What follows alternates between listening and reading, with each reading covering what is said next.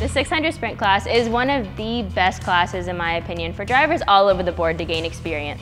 For someone like me who races trucks full time, it is very tough to gain experience away from the actual truck racing. So when I'm able to take my hyper racing chassis out and go test at the track and just be able to stay behind the wheel, it becomes such a fun thing to do, and also it makes me a better driver at the same time. I feel like it is the most budget-friendly way for me as a driver to gain experience. When I decided that I wanted to race 600 sprints, there was a lot of chassis to choose from, and I wanted to be with the best chassis, with the most support and most technology.